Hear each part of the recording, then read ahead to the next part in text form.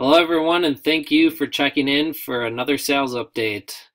This week we have 18 items that I wanted to go over with you from the that sold in the last week of May 2016, and I had some nice sales. It wasn't the busiest week, but we still had some nice sales in the eBay store. Also, if you look, there's going to be a link that pops up. I published my sales income report for the month of May also just yesterday. So if you click on that link, it'll open it up in a new window and you can check it out after this video if you want. And it kind of gives you the breakdown of my first full month full time on eBay, and like some of the merch by Amazon and stuff, and the website, how the website's going for me so far. So if you want to check that out and leave me some feedback, I'd appreciate it. There's places for comments over there, or you can also just always comment in the YouTube video. But we'll get started with the sales update. So the first item I sold this week was a Hugo Boss Slim Fit stretch. So some of the Hugo Bosses don't go for that great money in the dress shirts, but if you find them in the slim fit, they do much better. So if you see the slim fit in the with the Hugo Boss tag like this, like definitely pick it up if it's a good pattern, because they pull a little better profit. And the spread collar definitely helped too, because that's definitely in more than the point. The second item, I had this in my inventory for quite a while. I'm going to say since January of this year. And I took a best offer for this for $29.99, I think. Maybe a little less, maybe $26 or something. But it was a 5XL, so I thought it was going to do really, really well. But I didn't get a lot of views. And I mean, it's a white shirt. It's humongous.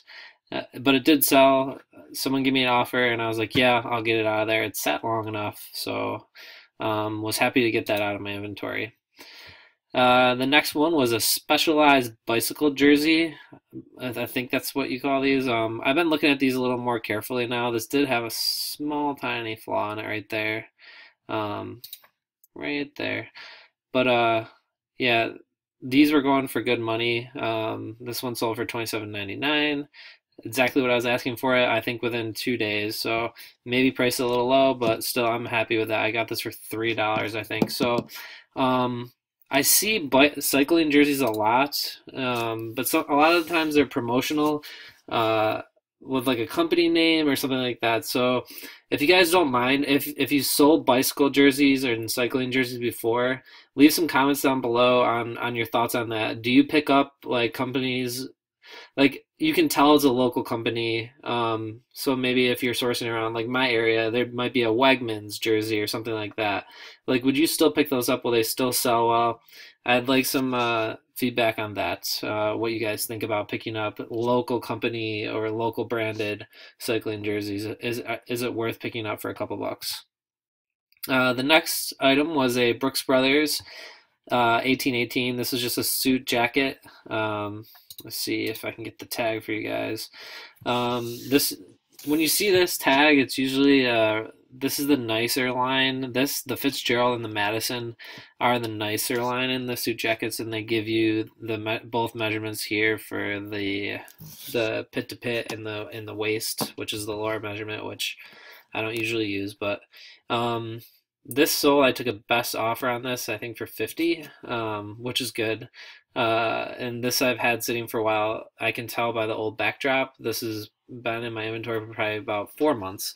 So like I said, I have a lot of long tail items like this that will sit for a while. But I'm happy with that sale. And now instead of waiting for these, I have them price high. Like I know I have them price high. But instead of waiting and like, just I'm taking offers. Like I'd rather move it. It's still a wicked awesome ROI when I'm paying $6 or $7. So here was a Brooks Brothers. This was a rare find for me, and I'm sure you guys can agree if you're selling shirts at all. This was a slim fit non-iron Brooks Brothers shirt. But the kicker is it's white, and it was cleaned and no stains. So when I usually don't even look at the white shirts closely because I'm like, But there was very few shirts on the rack at this one store, and there was a lot of Brooks Brothers, and this one was really nice. And I know, like, if you find a white shirt that's a good brand, you should always pick it up if it's flawless, because it will sell for good money, because there's not as many of them out there that aren't stained or have pit stains or the hot dog ketchup or mustard stain. Okay. The next item, still these jeans are still popping off, not for huge numbers. This one sold best to offer for 15, and I took it. Just a regular pair of American Eagle jeans. I have been picking these up at garage sales now for $1 or $2, and like I like that return. That's good for me. Like they're really easy to list. I don't even include measurements if you look down here. Like this is my item description, and I haven't had any problems, so very easy to list. And if you guys have been watching my previous videos, I have changed up the way I'm listing my items, and I'm able to cruise through these listings a lot faster. I stopped using a camera. I'm only using my cell phone. I'm still taking decent pictures, I think. Like, they're still coming out good. And I'm doing it all through the eBay app. So, like, my descriptions are really simple. I actually, like, copy and paste the description once at the start of my day, and then I'm literally just going in there and hitting paste. And I'm doing use but not abuse, handpick, and inspected for the best quality. And then if there's a flaw, I'll mention it in the item condition up here. If not, I leave it blank. And then I'm really only doing basic keywords that are needed, and it has been working out good. So this item was just a standard non-iron right here, and this is kind of an older tag, but it's $19.99. This was only up for a couple days, and like these usually do not sell, these usually sit for a while. So, but again, I know I'm getting off topic here with the titles. Just right there, there's really not much. Like, I see a lot of people stuffing tags, and when I was selling similar, people are stuffing keywords in their item descriptions, and a lot of them don't even have to do like, they're not needed. So don't go overboard, because a buyer, when they see that, I feel like they're like, well, what's going on with the title? It doesn't even make sense when they have all these extra keywords. So yeah, I think keeping it basic has been paying off. Like on the suits, I will put my measurements there, but like very basic look. And with that new, I know Jason T. Smith has been talking a lot about it. They're not even going to show like your full, like that full run I used to use. So I wouldn't bother. So here's a suit I sold. It was a Brooks Brothers, just a stretch suit. I took a best offer for 50 for this. Here's what the tag looks like. 346 stretch. These do sell, not for as much as a lot of the other suits. This is probably like 50, 49 to, this is probably the high end on the spectrum for this style of the Brooks Brothers. But if you can get them for the right price, $15 and under, they're worth picking up all day, I think. But just be careful. So with getting into suits, prices are much higher on stuff. So I'm still like practicing on where the money line is, kind of. So I'm not afraid to pay $20, $30, but some of this, when you start paying like $24 and up for a suit, they're gonna go for $80 plus usually, if you're picking the right brands. But you got to make sure there's no flaws. And then once you start paying, like when I was in New York City this last week, they were pricing suits at 29 to 39, sometimes more. And I didn't buy it. I had one that I wanted to buy, a really nice Hugo Boss one, and then I found a cut in the pants below, like a very small, it was like in the crotch of the pants, there was a line about 4 inches long, so you couldn't even see it, but it was actually a tear in the seam. So I was really lucky. I've been really inspecting things a lot closer, so I was really proud of myself that I caught that and didn't go in the hole for $30 for that, because I wouldn't have been able to return it, even though that suit would have sold for like $180. So don't get excited. Like, make sure you inspect everything, and it'll reward you in the end, if you're going to start going after some of these higher quality items.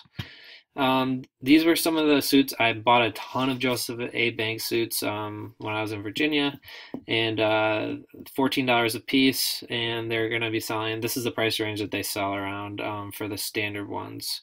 These aren't signature gold or platinums. It's just a standard Joseph A. Banks suit. So these sell, but not for a lot. But definitely worth the profit there.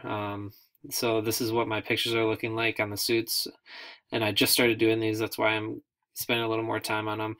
Yeah, and I'm getting the pants shot in just once to show, are they pleated or are they flat front. I'm not going any deeper into the pants than that.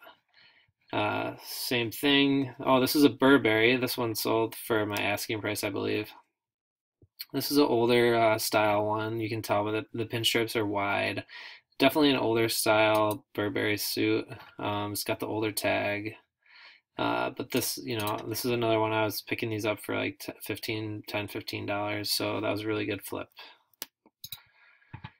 And here, so I think I mentioned this last weekend. I'm going to start moving away from these a little more, unless I'm picking them up for super cheap. But it says blazer, but really a suit jacket. This has been in my inventory for a long time, probably three months. So these do move a lot slower. The suits are moving faster, so that's kind of where I'm going with those. Even though these are going, like, I took a best offer on this for $19, I think. No, I didn't. This sold at the sale. Sorry. So $22.49. Still, like, that's not bad. Like, that's not a bad.